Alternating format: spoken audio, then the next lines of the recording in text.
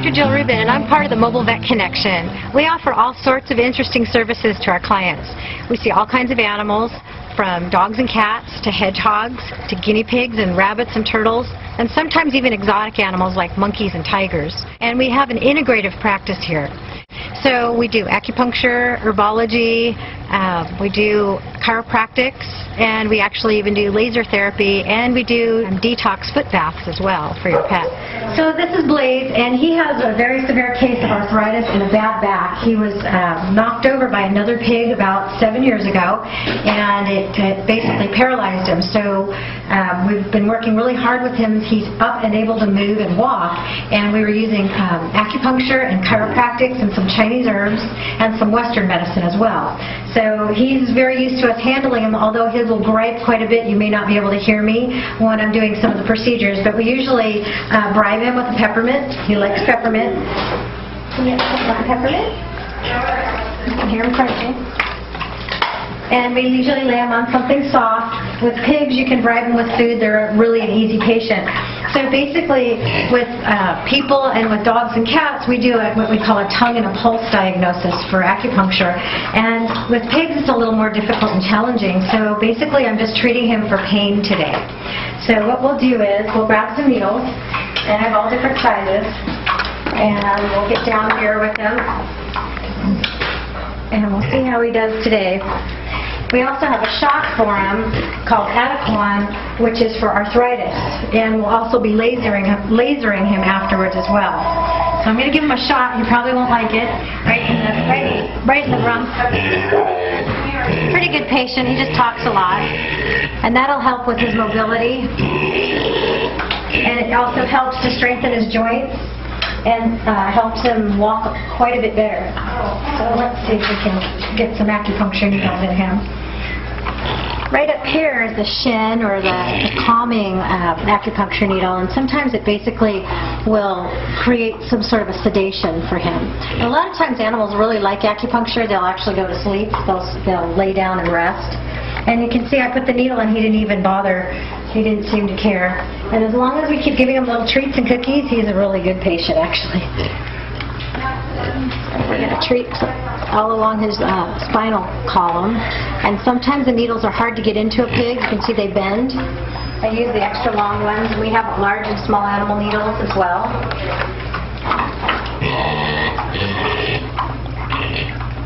See if that seeps in.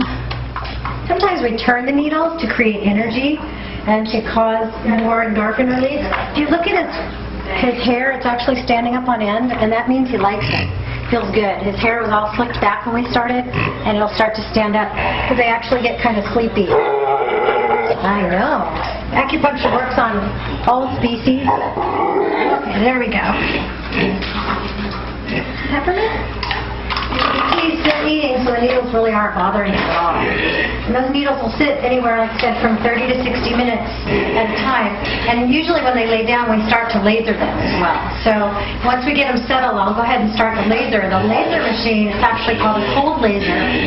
It'll create and help with mobility and arthritis. It actually will decrease his back pain, and it's excellent for bringing circulation to the tissues, and it keeps them moving more freely. So, and it's a non-invasive procedure. You'll see when I set up the machine, the probe will actually radiate a laser into his skin, and he'll actually feel quite a bit better. So let me get him back on the blanket. Okay, so you can see the little laser light in there. You're not supposed to stare at that we actually take this and we'll wave it over him. And you can't feel it. Move it a little closer. It's easier to move the machine than the pig.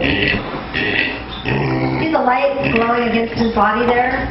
And wherever we put that light will actually help with the inflammation and pain. And the needles actually are working as well, so we can kind of get a double whammy at the same time. So this goes on for about anywhere from 8 to 13 minutes. We're going to complete his treatment and stop. It doesn't have any sort of feeling. It doesn't hurt the animal at all. In fact, like I said, most of the time it generally relaxes them. And so we can take our glasses off now because our laser's turned off. And what we're going to do is we're going to remove the needles from Blaze one at a time, and then we'll give him a chiropractic adjustment. So he's going to be feeling really good after this. Okay. It's called an activator tool, and it's very similar to what the human chiropractors use. This one's geared for animals. It has different adjustments on it. It can actually adjust anything from the size of a horse all the way down to a parakeet. Basically what this does is it acts like a high-pressure sledgehammer, and it will hit basically into the muscle and cause the muscle to relax. Almost like a chiropractic adjustment or somebody realigning your spine.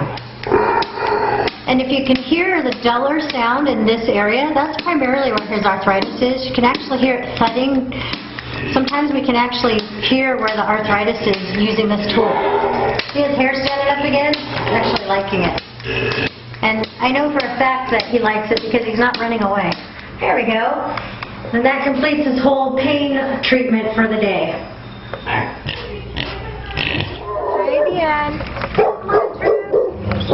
Good girl. My goal is to get the entire world to look at animals and treat them the way they deserve to be treated, and not just put them in the backyard and leave them alone, and make sure that they're properly fed and they're housed and sheltered properly, so that way they live a long, healthy life.